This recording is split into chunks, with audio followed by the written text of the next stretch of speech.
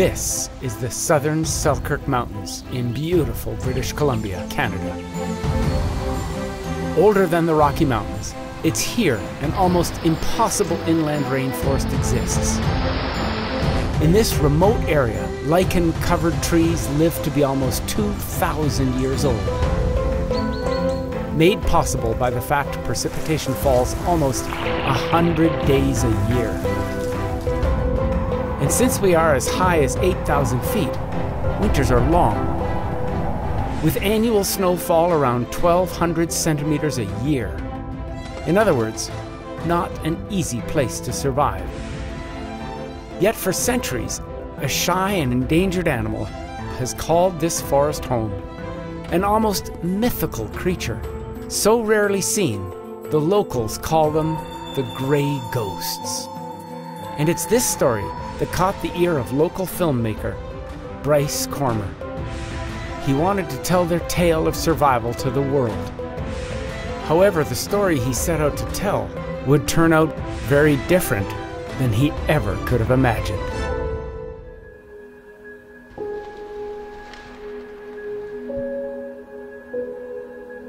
Growing up as a kid, I always loved the bush in Australia, and that has never changed.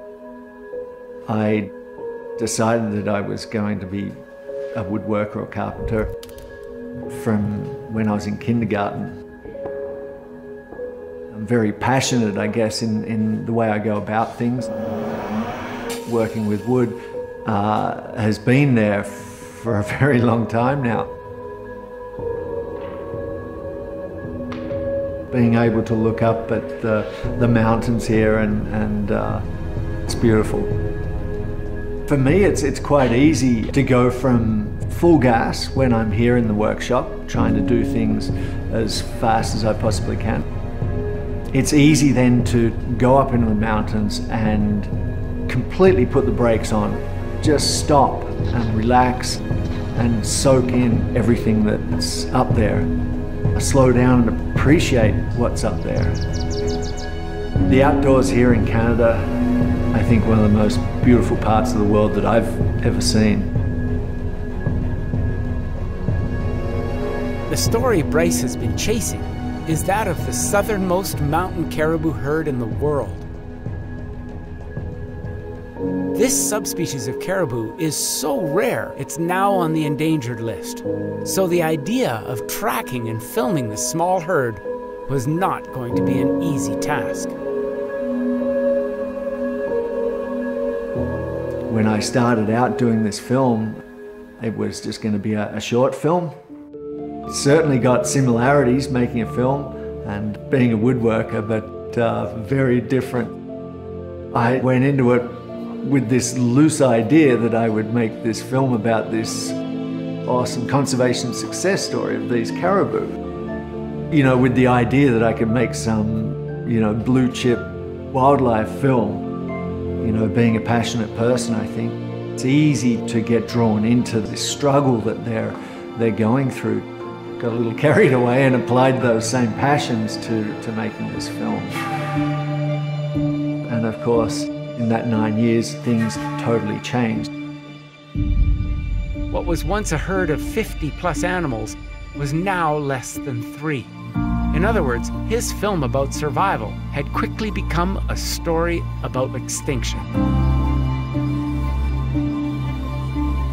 For the first 2 or 3 years, I guess, really, I was fumbling my way through the forest looking for caribou. I didn't really know where and when to look for them. That I was up here for days and days and days in the hide of waiting and not seeing a thing. Finally, I had this incredible, magnificent bull come up, and I filmed this guy for 6 minutes. I tell you, I don't know how many breaths I took during that 6 minutes, but it was very few and they were very shallow. But my heart was just pounding out of my chest. It was an incredible experience, it really was, to be so close to this magnificent animal and film it.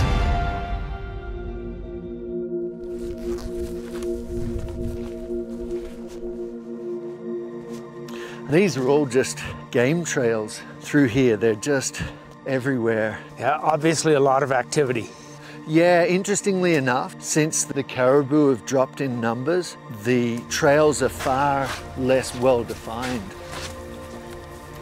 And I guess this is what they're after, isn't it? That is, yeah, the arboreal lichens, the tree lichens.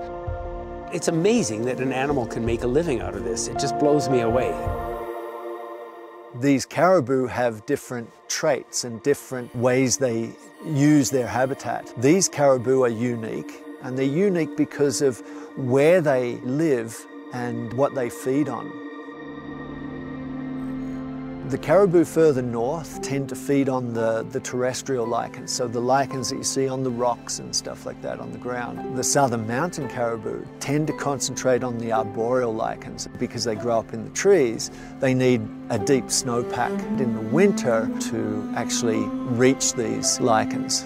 Now, most of it is so high up, but I guess the snow level rises all winter long. Exactly, yeah. By mid-winter, the snowpack is well over our head. They'll stand on top of that and they can reach these lichens.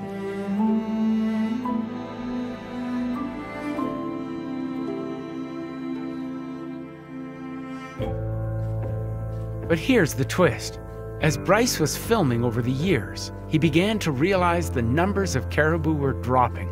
Something was happening, and it wasn't good news. My experience was getting better and the knowledge was getting better, but the caribou were disappearing at such a rate that the number of shots that I was actually getting were fewer and fewer. It was a bit of a kick in the guts, really. I'd put so much effort into making this film. Originally it was going to be a good story about it, and of course that just turned right around, to the point where I was struggling to get any footage of the caribou at all. I think the last year that I was filming, I think I got one shot of a caribou for the whole summer. Ultimately, the cause is really habitat loss. The number of roads that we have up here now, with all the logging, cut lines for power lines and gas lines, people ski touring up here and snowmobiling and packs of snow down. And it makes it much, much easier for the predators to travel to access the high country and the caribou.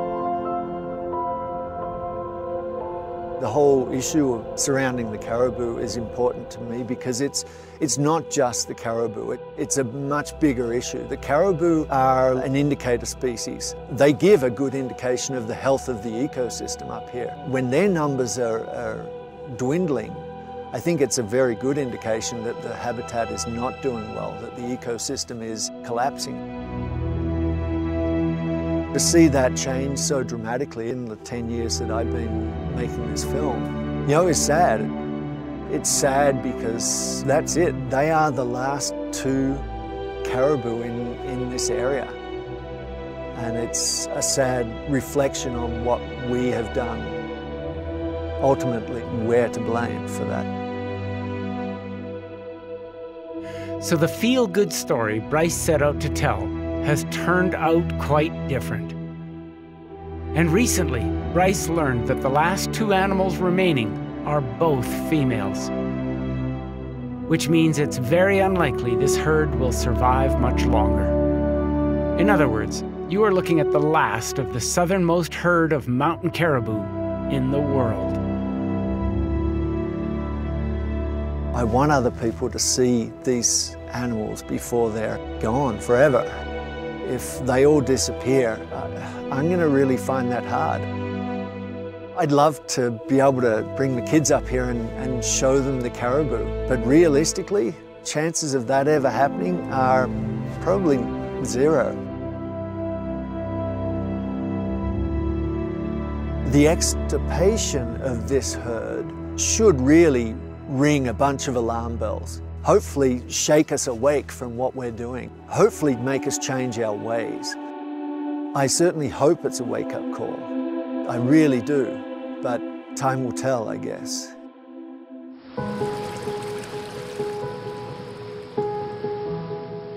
I find it astounding to think that just at the headwaters of this creek in this beautiful old-growth forest are the last two remaining caribou individuals of a once thriving population of highly specialized mountain caribou. And they're almost gone. And then I look at people like Bryce, who's working so hard to make sure the whole world realizes that caribou need to be protected.